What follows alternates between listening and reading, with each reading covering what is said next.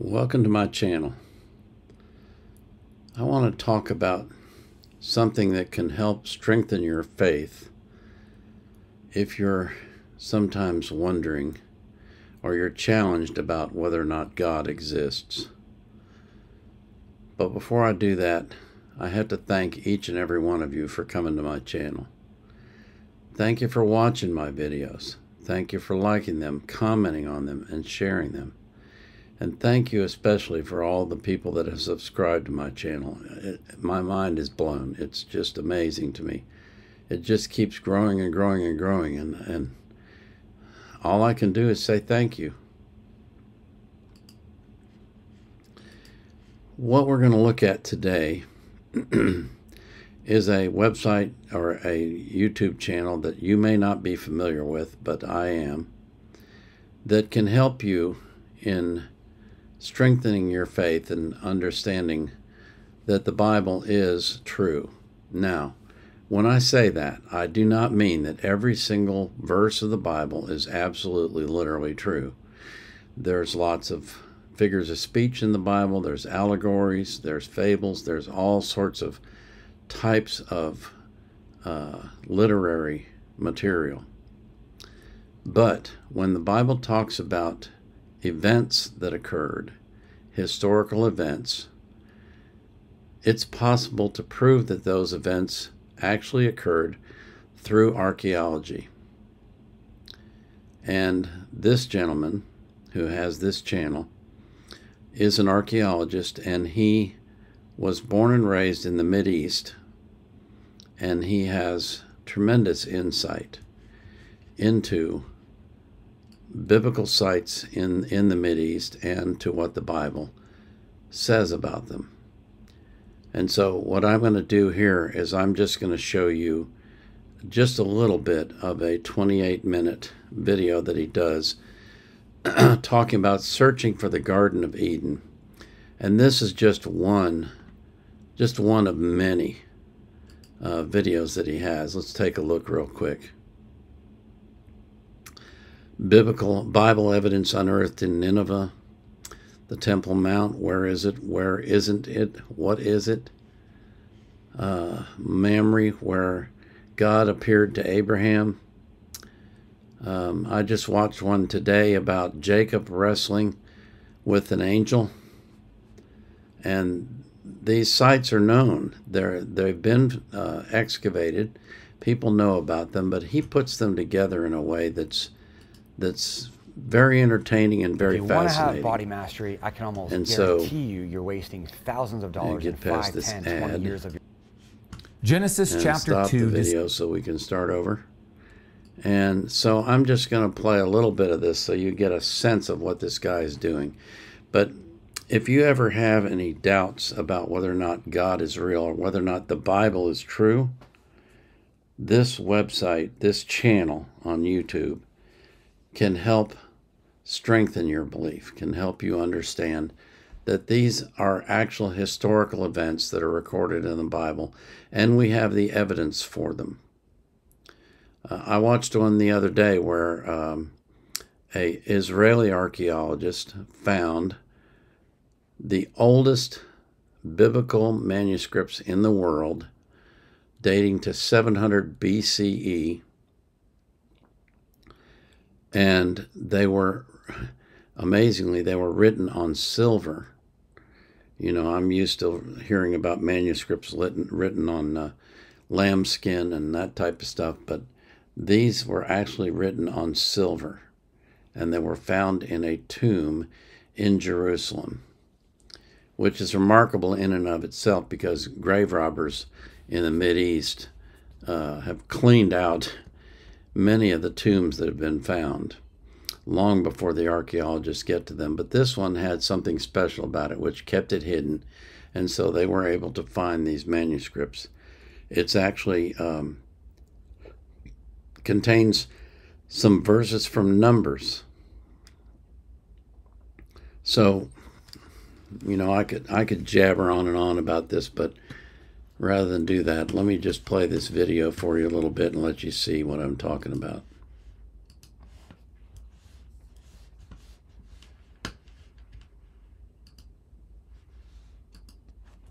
Genesis chapter 2 describes the location of the Garden of Eden in relationship to 4 rivers.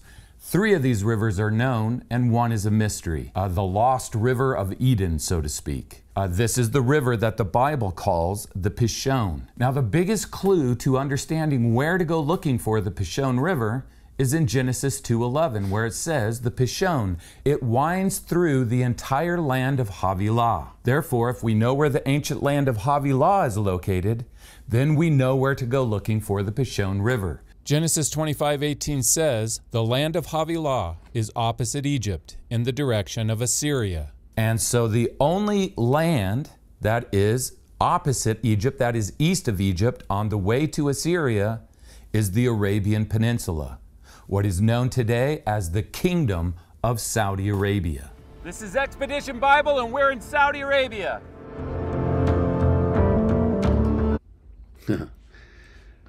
It's fascinating how he does this. What happened here? It's fascinating how he does this. He did some research, and he found a these headphones just drive me crazy. Hold on a minute. Okay.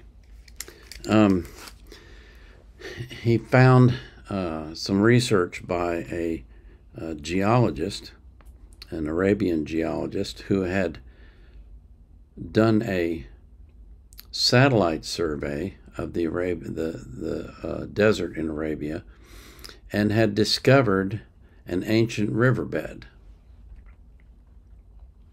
And so what he and his son set out to do is they set out to locate this riverbed and follow it along and see if they can figure out where it actually is and where it ends up.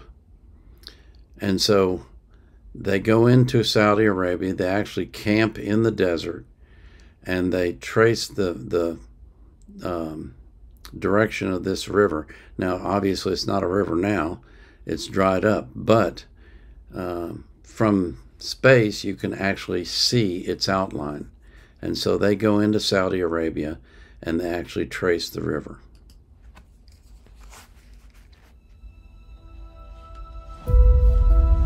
EVE Online Nothing is a I like more vast than universe. ads. Goes through the ancient land of the Kassites, which in ancient times was called Cush.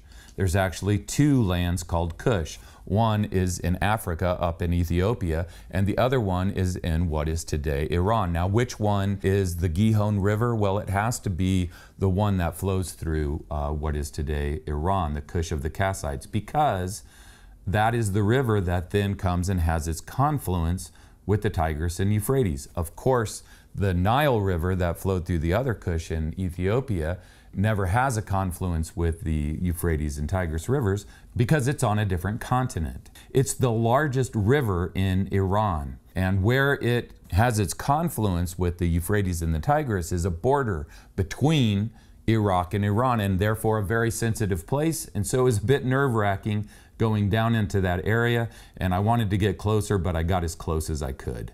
But you can see the bridge over here. This bridge is not going over the Tigris and Euphrates. This bridge is going over what is called the Karun River. And the Karun River is the main candidate for the Gihon. Genesis 10:2 says, Now a river went out of Eden to water the garden, and from there it parted and became 4 riverheads. One thing that really helped me understand Genesis 2 in regards to these 4 rivers is reading the renowned Hebrew scholar E.A. Spicer in the Anchor Bible commentary. There he explains the meaning of this verse because it can sound very confusing. It kind of has that upriver perspective where it's talking about one river that then becomes 4 branches that go up to the head streams. And the reason that's confusing is we know that's not what rivers do. Rivers do the opposite.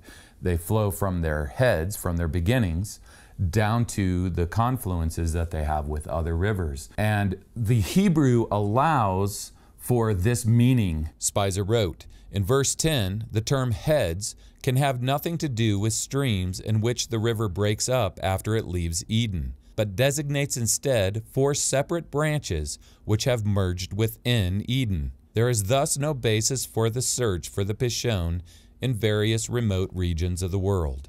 All right, well, my son Barry and I are flying to Riyadh, Saudi Arabia today. So they go on and they actually find the evidence of this river. For the biblical Pishon River, it drains the Hijaz Mountains and flows out to the Euphrates and Tigris rivers.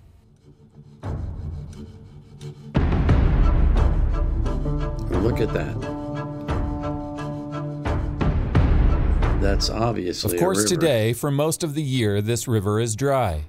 But it was formed in ancient times, when the land between Egypt and Assyria, called Havilah, had a much wetter climate that supported a continually flowing river that wound its way across the entire land. Scholars estimate that this river continually flowed until around 2000 BC, when the climate changed, causing the river to dry up.